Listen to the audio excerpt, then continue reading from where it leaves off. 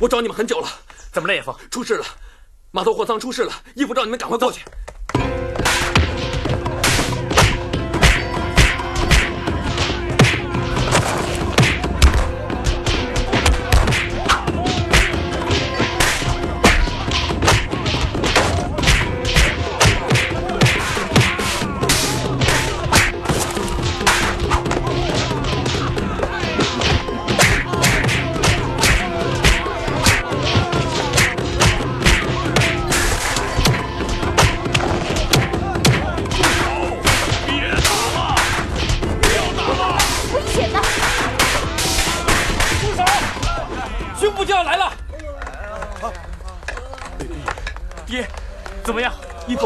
太嚣张了！那个日本人带了一伙人来闹，说货仓是他们的，让我们把货搬走。什么小日本，他们太可恶了！我夫人，哎呀，哎呦，爹，义父，爹，觉得怎么样？你们看看啊，这是什么世道？颠倒黑白，强权就是理呀！王八蛋，让我们白白受这帮小日本的气！货仓是我们的，我们要把它抢回来！大哥，你太鲁莽了！你让爹受伤还不够吗？你能打过人家吗？还是我去找日本人吧。静秋，这位先生，货仓是我们农家药厂的产业，已经在这儿经营10几年了。你们为什么要跑到这儿来捣乱？说货仓是你们的产业，有什么凭据、房契，或是其他什么证明文件？什么房契呀？这是朝廷县府亲自批给我们经营的，在这10多年了，哪儿还有什么房契地契？你们没有证明文件，我有。这是地契，证明我们就是货仓的主人。王八蛋，这什么道理？限你们3天以后搬走，如果不服气，我们可以打官司，让法租界的法官证明我们谁对谁错。我们走。哎，小日本，你王八蛋！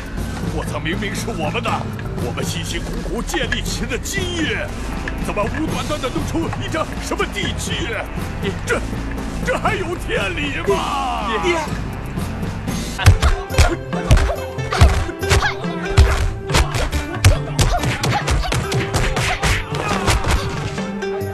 哎呀，太好了！哎呀，副馆主的武功真是突飞猛进呐，真是不错，是不是？是不是？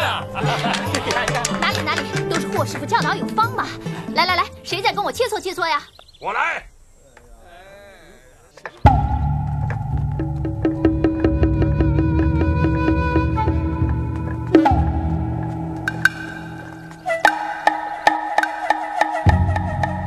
打个牙路！你们这些叛徒！你是干什么的？我来踢馆。踢馆？对，踢馆。霍元甲公然抢走我虹口道场的人，这些人就是我虹口道场的人，我要找他们算账。你是什么人？我是副馆主。好，那我就先教训你。看你啊，我学的是霍家拳，你学的是什么拳？报上名来。大野洋平，空手道4段，柔道3段。我是启云，霍家拳4段，12路弹腿12段。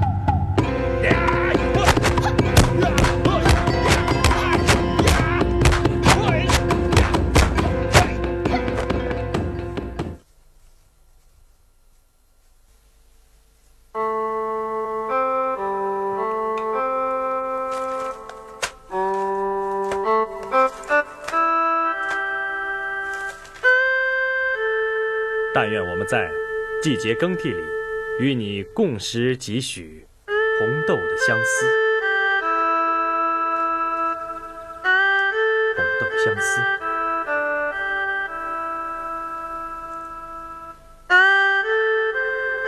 少爷，大事不好了！什么事？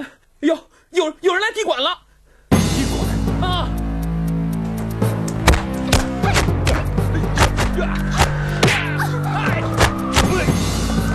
你没事吧？我没事，元甲，他要踢馆。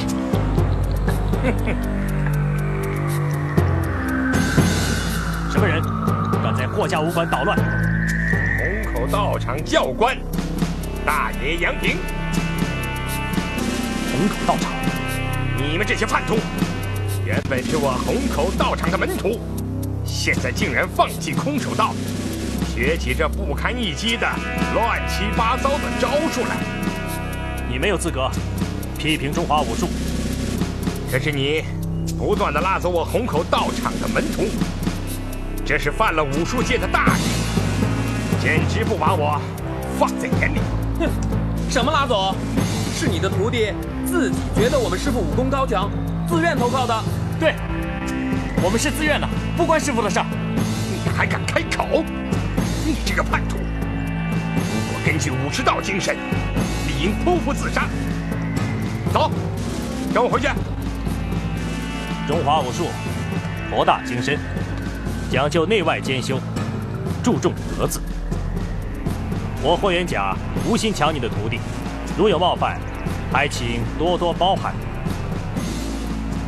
好，如果你归还我的徒儿，叩头认错，我就一概不追究。归还徒弟，良禽择木而栖。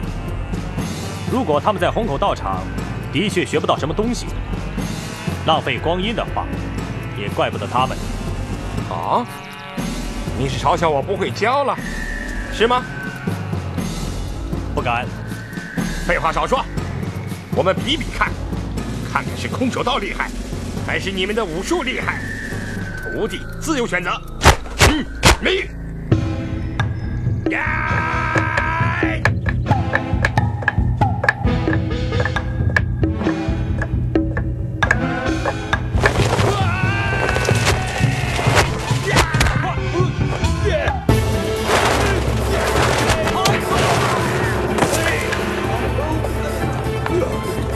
承让。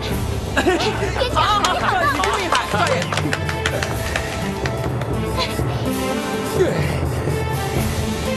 侥幸被你占了便宜，不过你别得意，虹口道场不会善罢甘休的。走。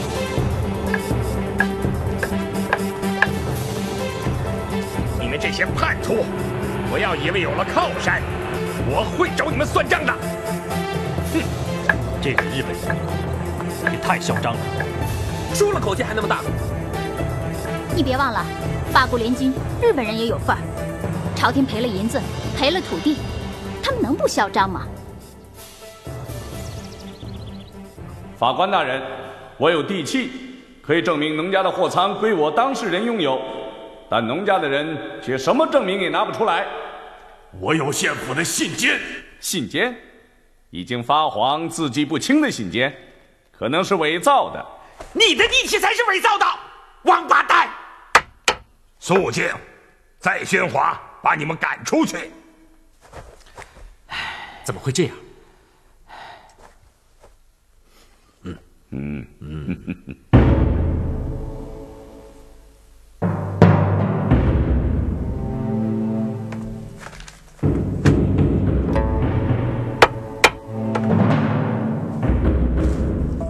本庭宣判，货仓归日商大竹人所拥有。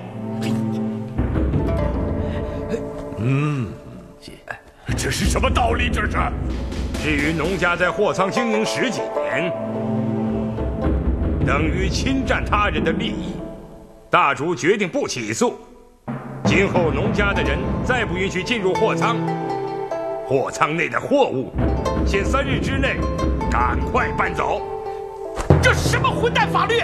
简直是无法无天呐！你，爹，退庭。爹，你没事吧？王八蛋！王八蛋！你们全都是王八蛋，全都是强盗！大哥，强盗啊！这是法庭啊！什么法庭？什么法庭？都他妈狼狈为奸！狼狈为奸！狼狈为奸呐！渡边，他怎么会在这儿？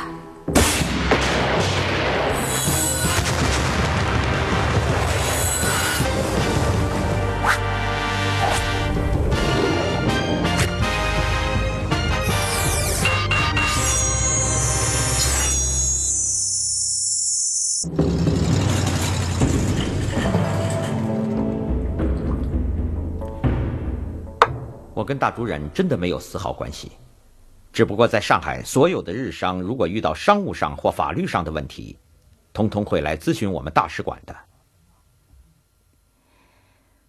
我不管你跟这件事有没有关系，不过我希望你能够制止日商在法租界横行霸道。大主人分明是用了一张假的地契，竟然抢走了我父亲辛辛苦苦建立起来的产业和生意。对不起啊，农小姐，这件事情牵涉到法律，我不方便干预。你身为日本领事馆的武官，怎么能任凭那些日商在这儿胡作非为呢？啊，农小姐，来干一杯。我们毕竟是朋友，这么久没有见了，不要一见面就像敌人一样。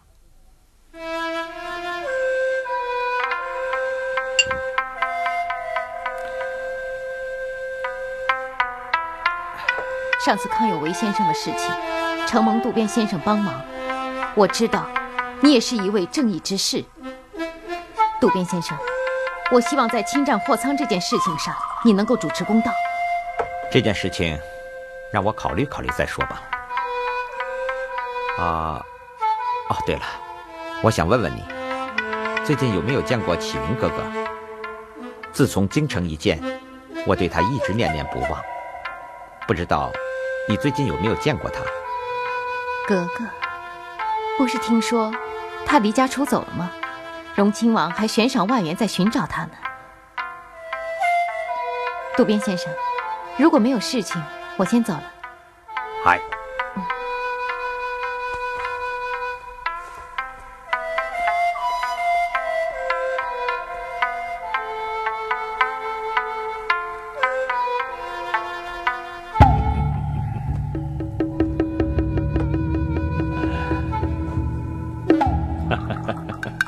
这个农静秋真的锲而不舍，还求助于你。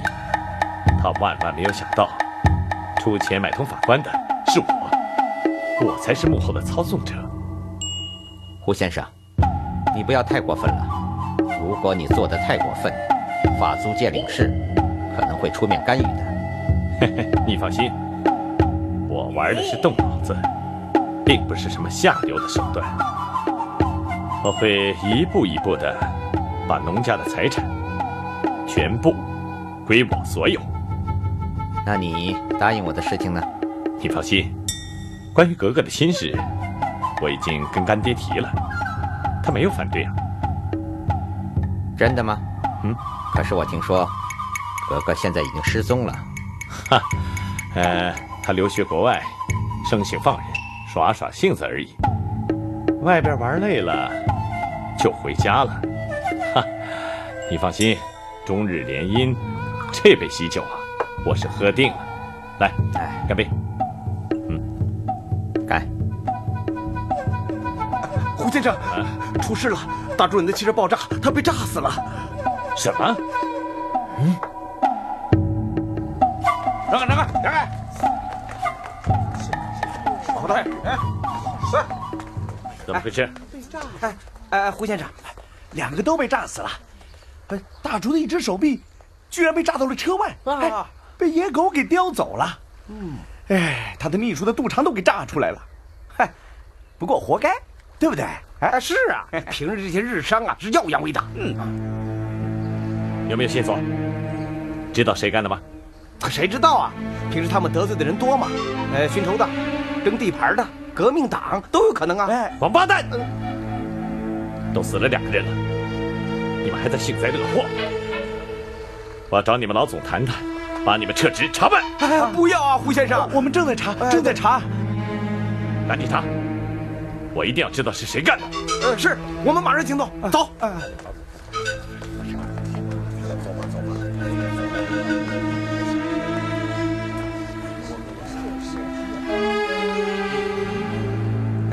死了活该。但是法院下判了，货仓已归他所有，他死了，我们的货仓还是挣不回来啊。谁死了？就是抢我们货仓那个日本人呐，汽车爆炸了，连他的秘书都跟着陪葬了。但不知道是谁干的，凶手太残忍了。管他谁干的，这种人平时就无恶不作，仇家肯定会多。王八蛋，我都想杀他。哥，野风呢？哦，他出去了，说出去散步，不用等他吃饭了。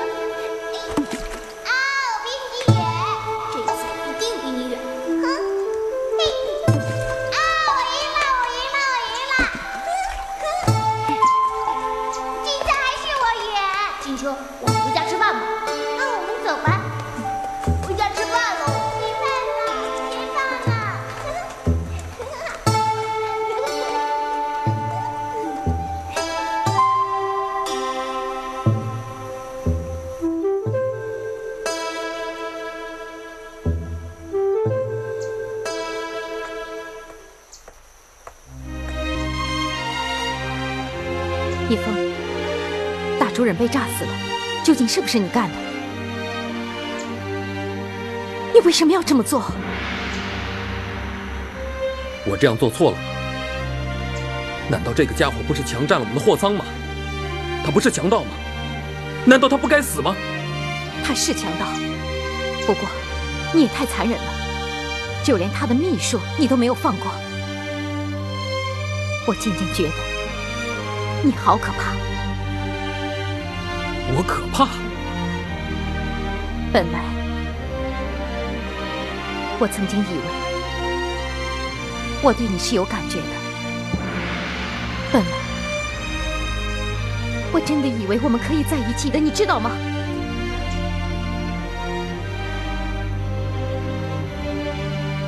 但是你知不知道我为什么会渐渐的疏远你？就是因为你的个性太残忍了。记得有一次，有一个男同学只是送我一样礼物，约我出去郊游，你竟然把火药放在他的头上，差点把他的头发都烧光了。叶枫，我真是觉得你好可怕，我真的不敢再接近你。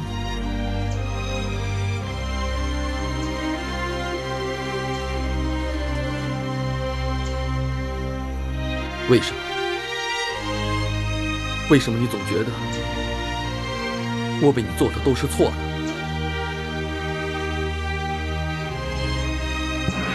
如果有一天我为你而死，你也不会感动，是吗？叶枫，我要怎么说你才会明白呢？我明白，你就是不喜欢我，所以我做什么你都会反感厌恶。要是你喜欢的人，无论做了什么，你都会赞赏的。你真是不可理喻。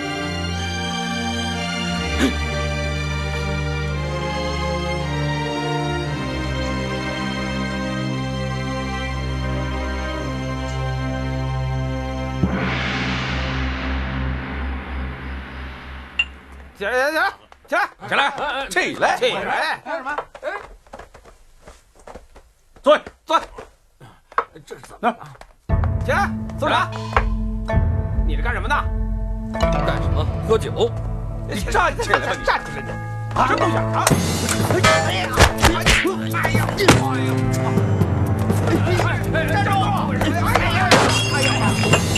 站住！别打跑了！站住！站住！站住你！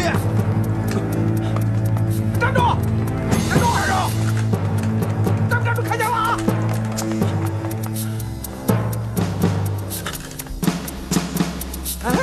哎呀！站住！站住！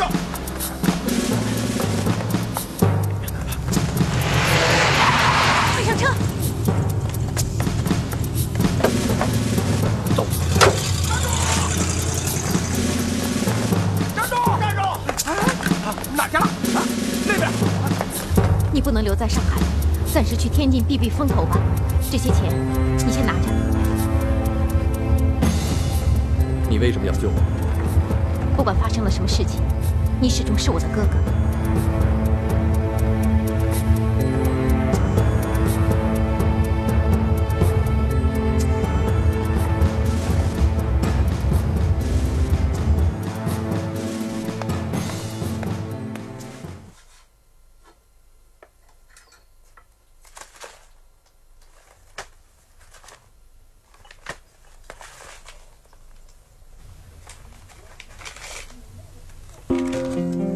愿我们在季节更替里与你共事，几许红豆相思。原来静秋也喜欢元甲。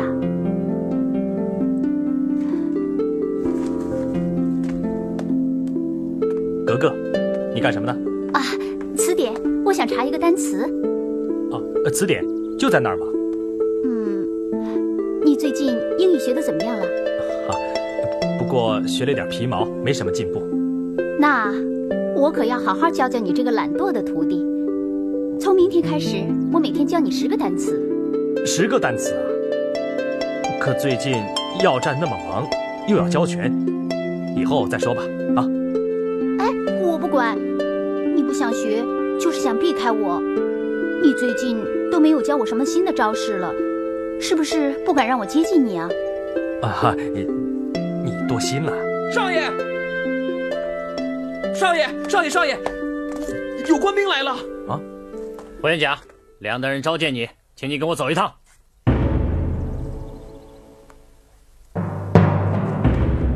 启禀梁大人，霍元甲带到。梁大人，好，今天趁2位都在座，把恩恩怨怨说个明白，好了却这场纷争。我也不想再打打杀杀，引起中日纠纷。只要霍元甲把从虹口道场拉走的徒儿归还给我，我自然不会闹事。大人，我并没有拉走虹口道场的弟子，都是他们自愿投奔霍家武馆的。你还说，如果不是你煽动他们嘲笑东洋武术不行，他们哪会离开？东洋武术行不行，我就不知道了。不过，选择到哪里习武是他们自己的权利，对不对？对不对？打过才知道。哎呀，别闹了，别闹了，别闹了！衙门内府竟然当起擂台来了。再怎么说，我是知县，维持地方的安宁是我的职责。再闹下去，把你们的武馆全都关了，治你们一个扰乱地方安宁罪。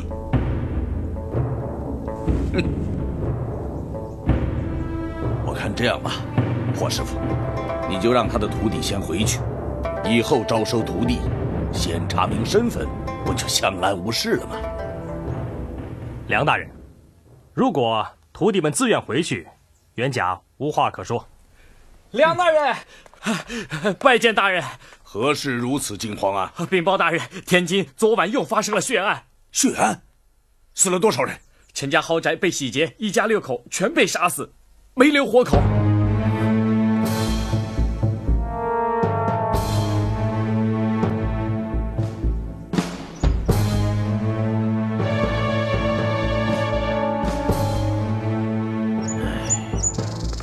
这盗贼窃取财物也就算了，怎么连人命也不放过？这未免也太残忍了吧！何止凶残，之前有2宗命案，手法很相似，劫财不留活口。有1宗命案，孕妇被害，连腹中的婴儿也被剖腹取走。还有1宗，家里的家禽尸体被弃满地，血都被吸干了。他们为何要这样做呢？我怀疑这些命案不是人干的，简直是妖孽在作祟呀！你看，霍师傅，这次真的需要你的帮忙啊！盗贼神出鬼没，衙门巡捕都束手无策呀。这凶手凶残，的确令人发指。我身为武师，理应除暴安良。梁大人，我愿意接受您的差遣，早日捉拿凶手归案。好。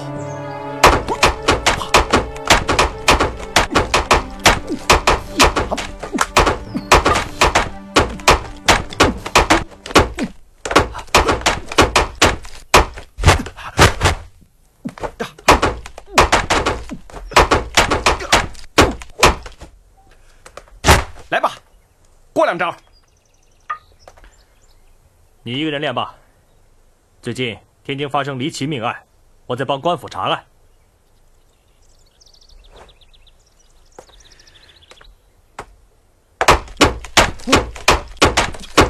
认真。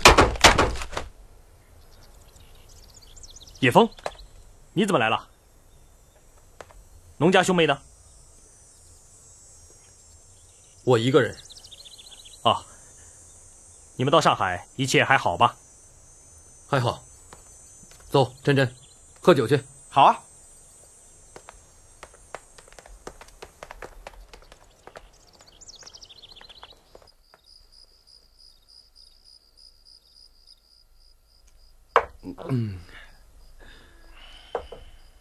如果我不是被农家收养，我可能早就饿死在街头了。可如果我不是农家的义子，我也不会承受这么大的痛苦。原来你不是农家亲生的，那你的亲生父母是谁啊？啊？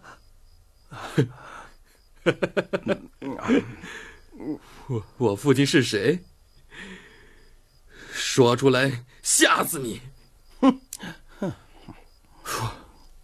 我父亲鼎鼎大名，他就是雷拳镖头郑三泰。郑三泰？你不用惊慌，我不会找你报仇的。为什么？为什么我父亲杀了你的父亲？你为什么不找我报仇？他们是公平决斗，死了与人无关，还报什么仇啊？再说了，那是上一辈的事，关我什么事？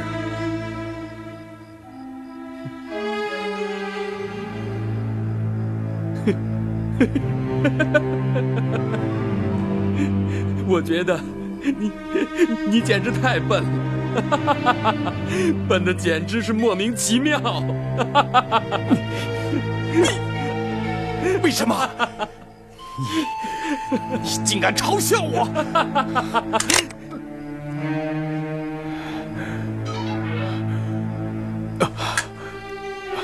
想报仇是吧？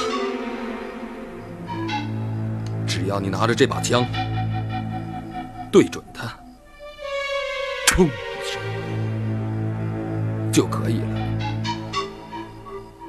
干嘛还阴魂不散的跟在他身边学什么武功？多麻烦！不会明白的。学武的人一定要在武术上打败对方，那才觉得有意义，那才是英雄本色。也许我真的不明白，我爸爸从小就不让我学武功，我从小就被那些长得比我高、比我大的男孩子欺负。可我终于找到了赢他们的方法。什么方法？有一次，我把火药装在皮球里，他们又来抢我的皮球，皮球一受压力就爆炸了，把他们的手掌都给炸断了。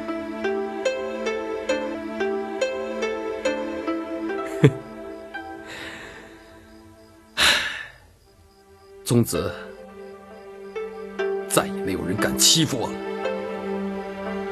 我还是用我自己的方法来报仇吧。人各有志，你觉得打败霍元甲有意义？我觉得保护静秋才是我生命的意义。可是他却说他害怕接近我，恐惧我。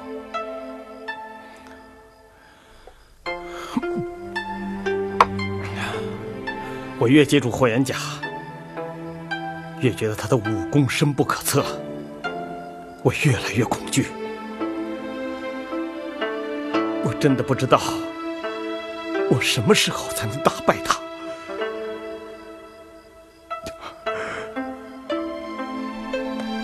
盗匪杀人劫财，残害百姓，祸及四方。我们身为习武之人，应不应该挺身而出啊？应该。盗匪的主要目的应该是杀人劫财，但却故意弄出血咒、击尸、劫死婴的花招。这样的恶贼，我们一定要抓住他们，为民除害。听凭少爷的吩咐，杀人偿命，为民除害，为民除害。盗匪大都在夜间活动，他们行踪诡秘，就连官兵都防不胜防。我们就分成几组，在街道、民宅附近巡逻，如果发现，就敲锣示警，其他人立刻前去接应。是。少爷，我分哪一组啊？你留在家里。少爷，恶人如此作恶，残害百姓，我铁柱怎能留在家里清闲？铁柱，格格一个柔弱女子，需要有人照顾。万一大爷他们再来捣乱，也有人照应了。原来师傅另有牵挂，就是没我的份儿。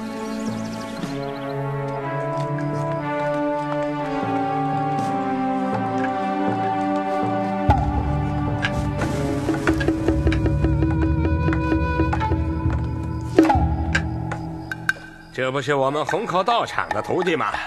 霍元甲，你违反条约，继续带走我们的徒弟。他们维持治安，帮忙巡逻，有何不可呀？看到我们的徒弟和你在一起，就是不行。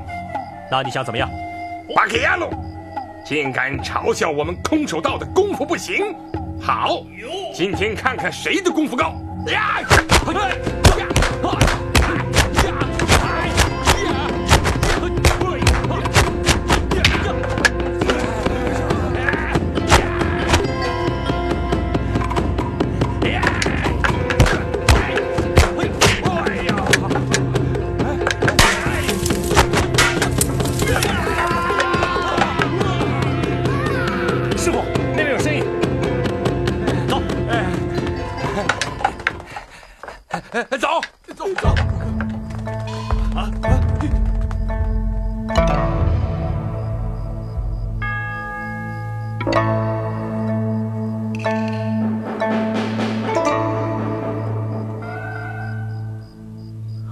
玄虚，这分明是杀人劫财的勾当。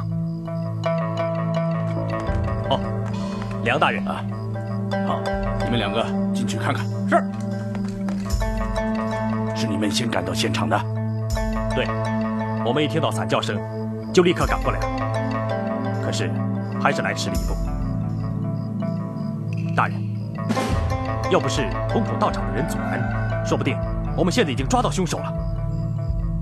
我甚至怀疑，这是否为调虎离山之计，好让凶手劫财之后顺利逃走？这是猜测，还是有凭据？不敢说有凭据，但他们在关键时候出现，不得不让人怀疑啊。而且，我相信这一切不是什么妖孽作怪，纯粹是劫财杀人。可是我们一点线索也没有，朝廷已经知道这事。催迫本府早日破案，维持地方安宁啊！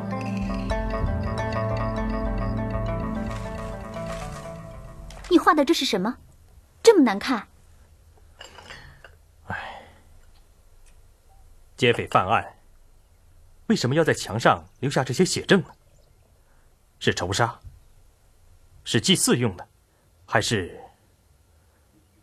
我总觉得这些血咒在哪里见过。这到底是怎么回事啊？我听铁柱说，什么钱庄失窃，还死了2个人。你真的想知道？是啊，我可以帮你想啊，免得你想啊想，眉头都皱到一块儿去了。你不怕？不怕，有什么好怕的？杀人而已，菜市口砍头，血淋淋的，我都见过了。事情是这样的，天津最近发生一连串劫财杀人惨案，已经有2个无辜的家庭遇害了，杀人手法十分残暴，令人发指。那怎么个残暴法？有一宗不止杀人，连家中牲畜也给杀光，血给吸干，墙上还用鲜血，涂的就是这种血咒。还有一宗更加离奇，孕妇被杀，肚子被剖开，死婴被取走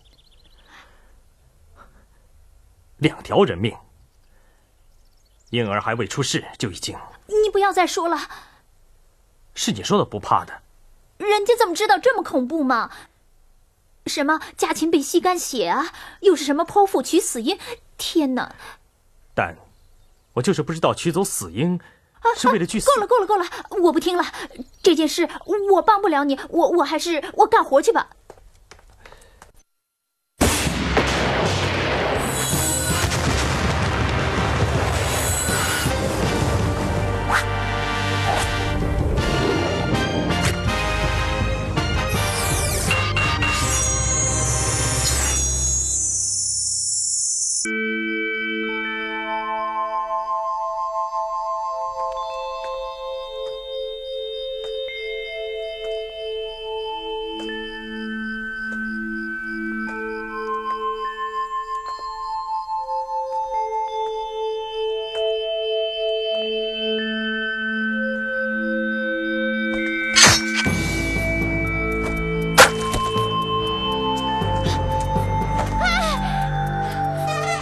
哥哥，怎么了？冤家，怎么了？好可怕！我看见。什么？我看见他杀死一个孕妇，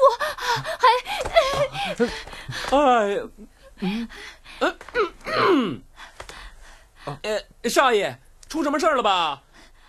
梦，那个梦好可怕呀！所谓日有所思，夜有所梦嘛。没事的，放心吧。所谓日有所思，少爷，梦有所梦，少爷，就来了一幕，英雄救美，这都是老段子了。少爷，我先回去睡觉了啊。你可千万小心一点，别引失足成千古恨。我先走了。好，没事，睡吧。冤家，我真的好怕，今晚你能不能留下来陪我？陪我聊天，我不敢睡了，怕再做噩梦。好吧，你想聊什么呀？聊聊你的童年好吗？你什么时候学会武功的？是不是天资特别聪慧，对武功的领悟特别强？刚好相反，我呀从小身子弱，我爹呀就不想让我练武，所以我一有空就偷偷的躲在窗户底下偷看他们所练的招式，默默记在心里，一有空就偷偷跑到枣园去练功。那后来怎么被发现的？后来因为邻居的小孩被邻村的恶霸儿子欺负，然后我就替那小孩出头去打那个恶霸的儿子。那后来打赢了吗？怎么可能打得赢呢？他比我高出一头呢。那次我被打得遍体鳞伤，趴下好几次，最后我还是爬起来替那个小孩讨了一个公道。你真了不起。是挺了不起不过那次我爹把我救回去以后，浸泡在药水缸里足足半个月，伤势才慢慢好转。从那以后我爹他就开始教我练武功了，我也特别刻苦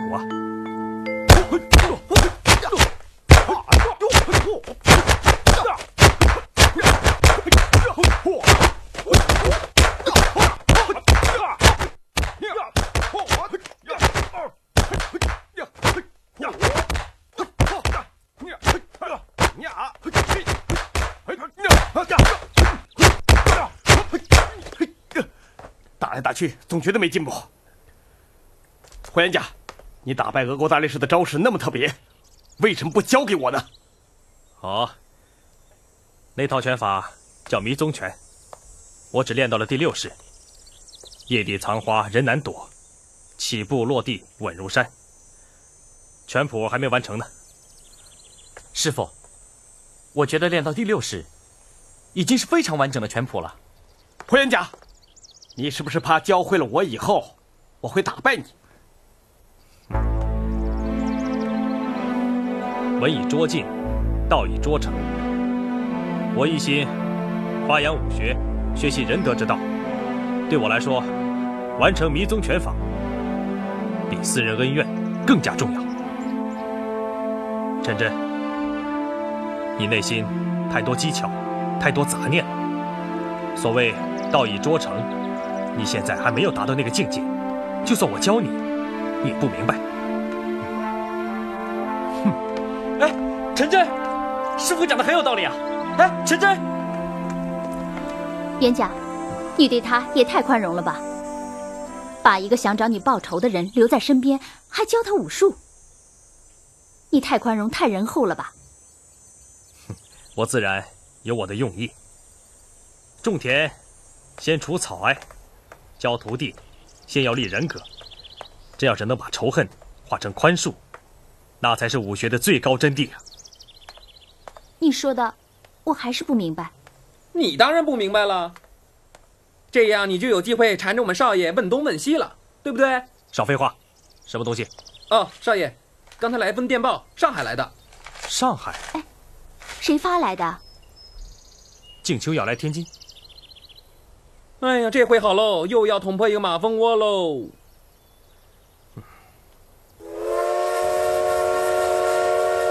叶枫，何必住客栈呢？我的药站有空房，也宽敞。客栈舒服。哎，霍师傅有动静了！怎么了？在胡同里有一个神秘的人，全身黑乎乎的，好像被人追打，躲到酱油铺里去了。好，我们走。叶枫，接到静秋之后，送到回药站，小心点。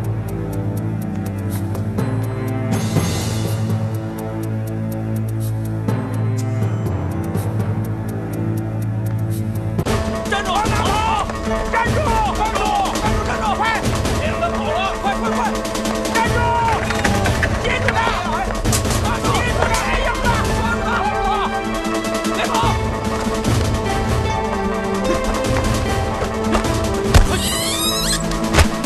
关门！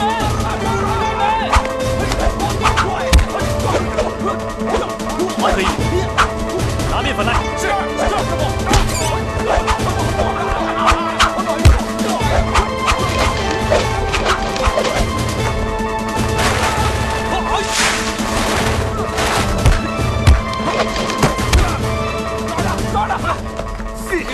着！可抓着你了，还跑！小偷！谢谢霍师傅。哪里？路见不平，举手之劳嘛。哎，霍师傅，这个人会不会就是神秘杀手？是不是的？我看，他只不过是一个装神弄鬼的小偷罢了。啊，把他送到官府查办吧。哎，走，就是他。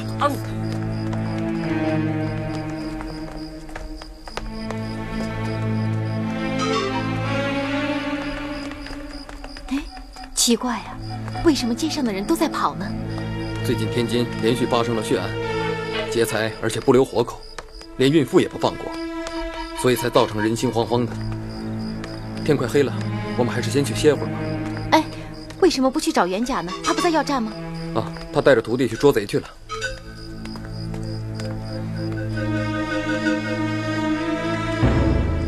叶枫，你看。那人在干嘛？一定有蹊跷，也许跟神秘血案有关。我去看看。哎，我也去。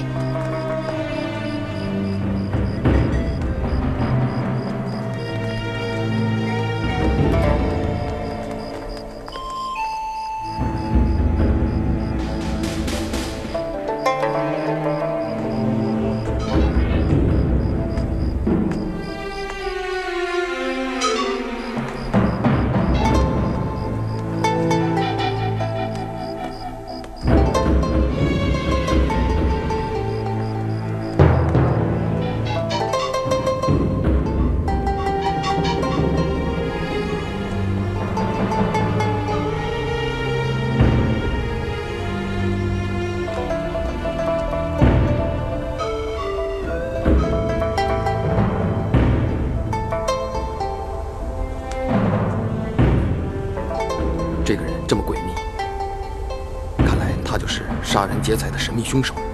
我们怎么办？我去找帮手。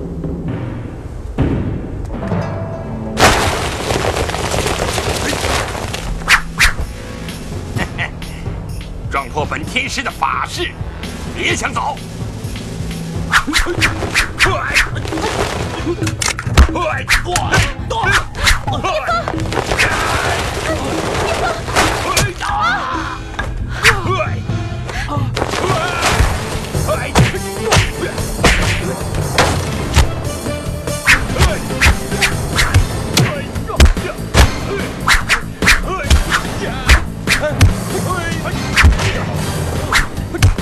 用枪打他！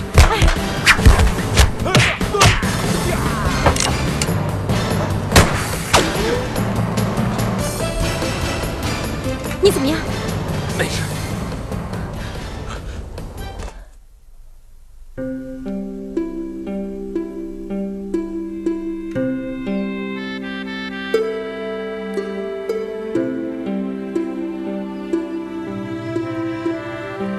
谢谢你，叶枫。谢谢你再一次救了我。要是不是你替我挡这一剑，我恐怕早就没命了。你的命珍贵，不能死。不要这么说，不要总是瞧不起自己，好吗？每一个生命都有它自己的价值，就像丁香，虽不起眼，但可制成药材，润脾胃，去毒火。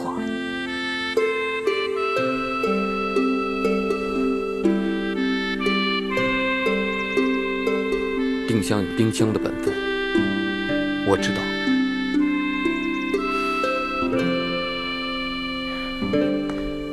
京秋，我以后再也不会令你害怕我、恐惧我。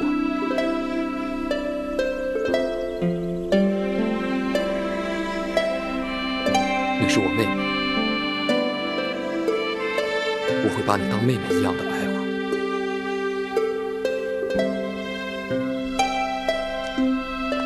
经过这次交手，我敢断定，凶手绝不是什么妖魔鬼怪，他是人，是个会武术，而且武功还非常高强的人。师傅，他究竟长什么样子？他打扮像个道士，扮相怪异，涂的花脸，就像京剧里的黑脸。我肯定在哪儿见过这个人，一时想不起来了。你们既然交过手，那总会有些印象的。那么他的拳法武功究竟是哪个门派的？看不出何门何派，但好像有神功护身。野风开枪看似打中了他，可他却无事。我就不信他连子弹都不怕，可能是受伤逃跑了。哎，会不会是皇家帮的余孽呢？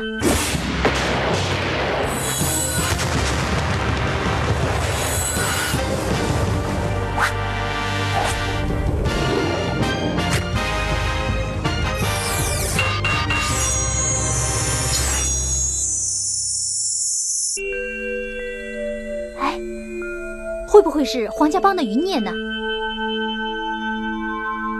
皇家帮早就瓦解四散了，而且八国联军一来，也证明了他们的神功全都是假的，不可能是那么厉害的。总之，我们继续在夜间组成巡逻队，3人一组，若有发现，立刻鸣锣示警。啊，3人一组，如果遇到他们，还不够他们打的呢。那就不要硬拼。此人武功高强，大家一定要小心警惕。如果再让我碰上，我一定要抓住他。景秋，你这趟来天津所谓何事啊？哦，我是来办药材的，顺便探望一下野风，还有你。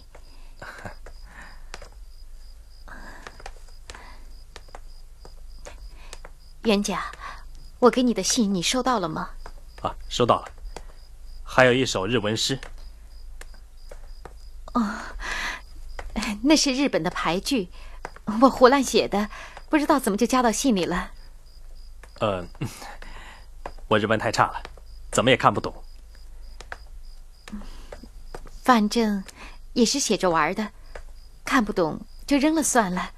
哎，你肯定想不到我在上海遇到谁了。谁呀？渡边一郎。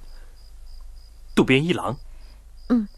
就是那个在六君子事件当中帮助康有为逃到国外的那个日本领事馆的武官。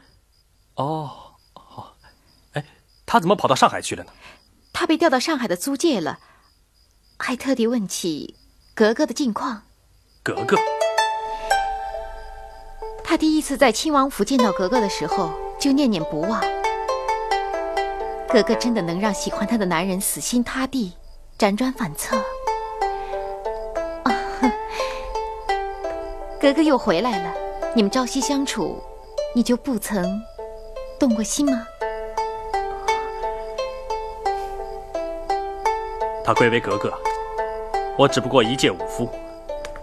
再说，风起云涌，国难当头，我哪有闲情顾及这些呀？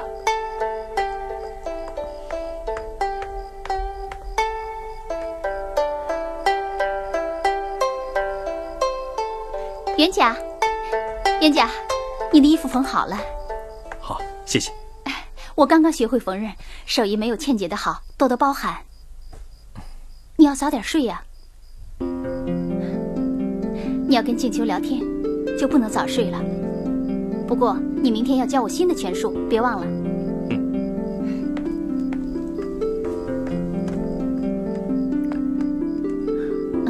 你早点睡吧，明天还要教格格练拳呢。好，没关系。我想一个人静一静。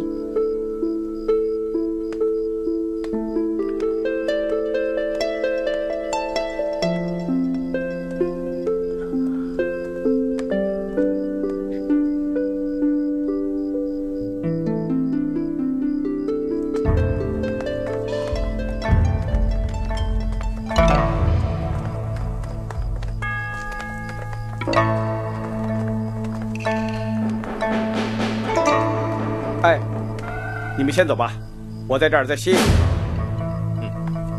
镇上，我们去那边看看。好。我跟你一组。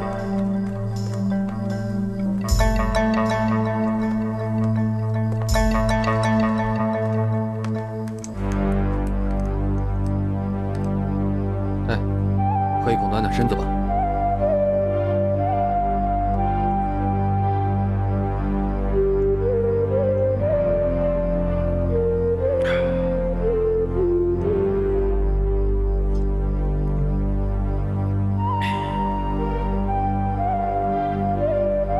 又想她了？她一定长得很美吧？是的，她很美，就像晚上的月亮。那你为什么不去找她？我怕我离开了这儿，就再也不会回来了。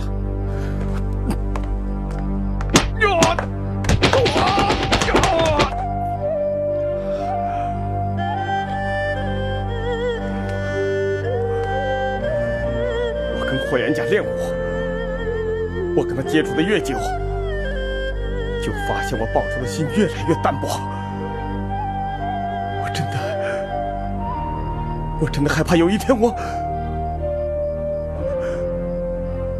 对他下不了手。呀！只有这样痛苦，才能提醒自己，才能使我不要忘记报仇。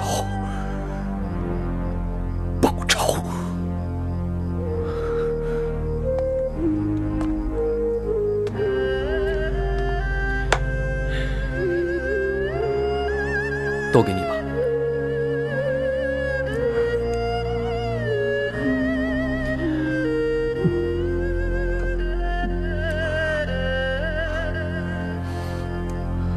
什么？有这样的事？那他们要那些死婴干什么呀？大概是用来祭邪神做什么法事的吧。哎呀，不说了，我可受不了，到了晚上又该做噩梦了。哎，就在那个街尾，有一个接生婆一孕妇在那儿被杀害了，一尸两命。啊？那孕妇留在那儿不是很危险吗？不行，我要去看看。哎，就你一个人去啊？当然了，看你那么害怕的样子，大概不会跟我一起去了吧？我是害怕，可是我学过武功啊，总比你强。一旦遇到什么问题，我可以保护你啊。哎，喂，哼，你们俩谁也不准去。为什么？少爷让我保护你们俩，你们俩要是出去了，万一出了事怎么办？那难道说我们就眼睁睁地看着那些孕妇被凶手杀害，我们就永远做让男人保护的弱女子？哎，对，我们不需要男人保护。走，我们为民除害去。喂，走。喂，你们给我回来！哎，没关系，没关系，忍着点。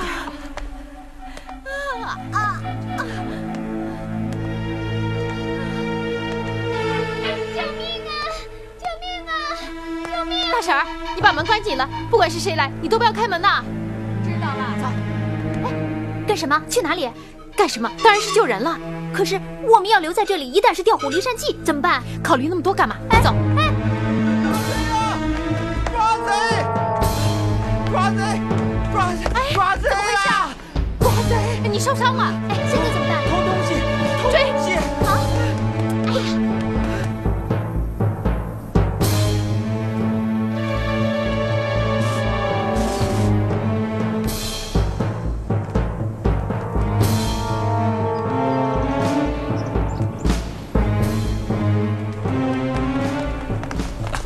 师傅，还是找不到他们。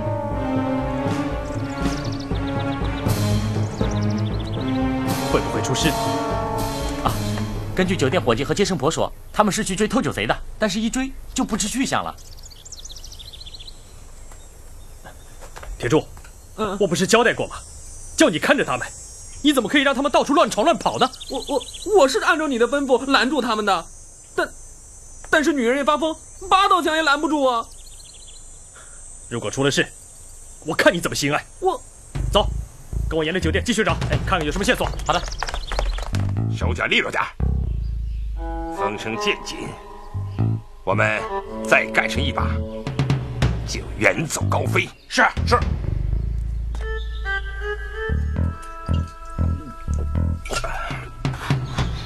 这不是黄天霸吗？黄天霸，他是黄家帮的帮主，他到荣王府拜见过我爹。他们人太多了，我们还是走吧。好，走。有人追！哎，追！哎呀，站住！快走！站住！快跑！站住！快点！他们追来了，快跑！站住！站住！那边！哎，刚才还看你怎么没了？眨眼就没了。那边人，到那边找找，快找，四处看看。我们还没脱离危险呢，快走！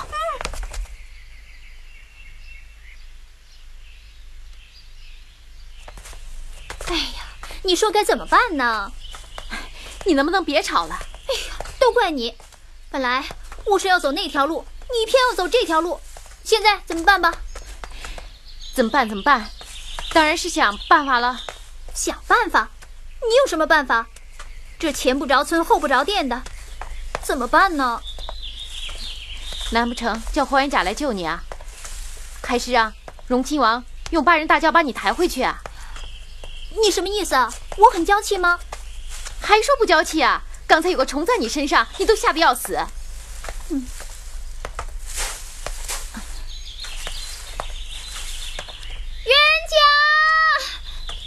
家，你在哪里？你快来救我们呐！行了，别喊了，他听不到的。你没听过一句话吗？弱者，你的名字是女人。可是我真的好饿呀，我看应该改一改，叫弱者，你的名字是饥饿的人。小心点儿。嗯。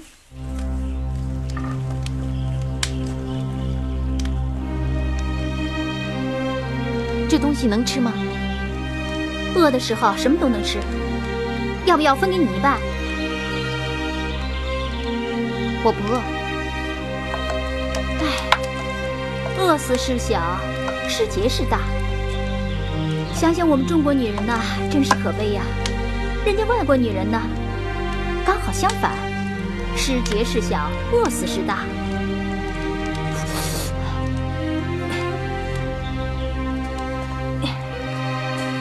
给你一半。我知道你看着我不顺眼，可是山雨无罪，他关你什么事啊？来，吃吧。